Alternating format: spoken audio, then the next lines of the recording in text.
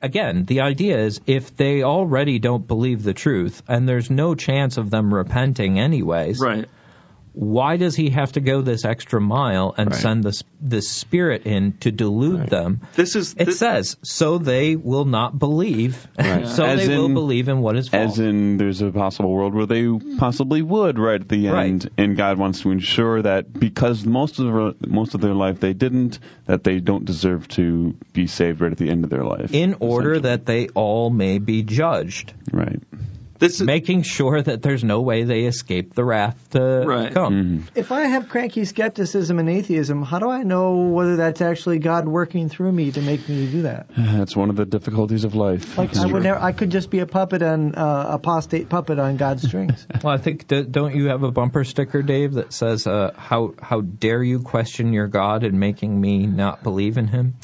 Or probably. I have a lot of bumper stickers. Yeah, you do. Yeah, something to that effect. Once He can change your thoughts and make you think stuff, you have no way to know whether it's you thinking that or God thinking that. God is the puppet master. So, he's where does moral responsibility go here? Pull the string!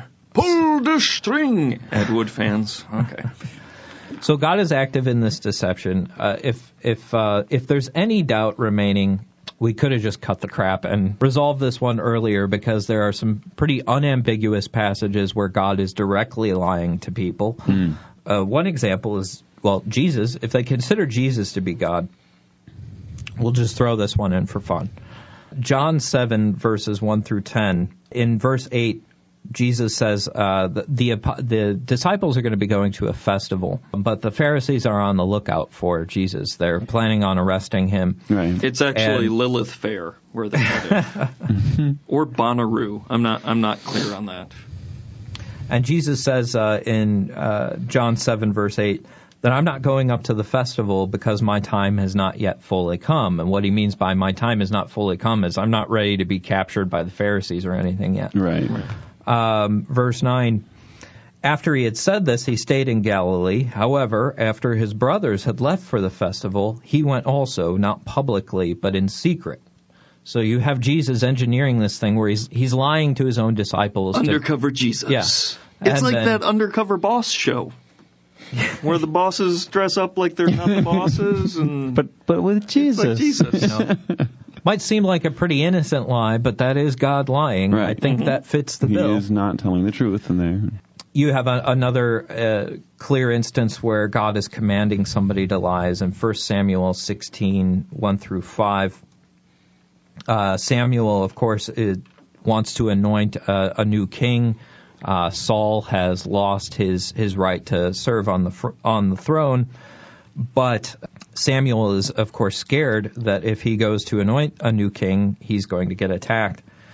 And the Lord said to Samuel, here's starting in 16, verse 1, the Lord said to Samuel, how long will you grieve over Saul? I've rejected him from being king over Israel. Fill your horn with oil and set out, and I will send you Jesse the Bethlehemite, for I have provided for myself a king amongst his sons. And Samuel said, how can I go? If Saul hears of it, he will kill me. And the Lord said, take a heifer with you and say, I've come to sacrifice to the Lord. Invite Jesse to the sacrifice, and I will show you what you shall do, and you shall anoint for me the one whom I name you.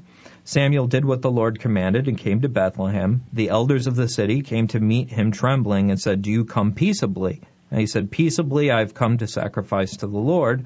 Sanctify yourselves and come with me to the sacrifice. So he's giving Samuel a lie to tell to them, so that his real purpose will be concealed. Right.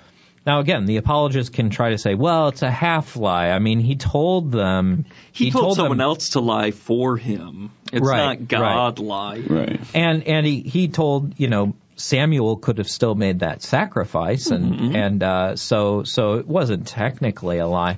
But it's clearly semantic. The aim is to deceive here. There's no other explanation. The ends justify the means. That's what's going on here. Right. Yeah. So, sorry, God is a liar, which should create serious problems for any kind of theology, because, again, it brings up questions of God's trustworthiness. Can we trust his revelation? All right.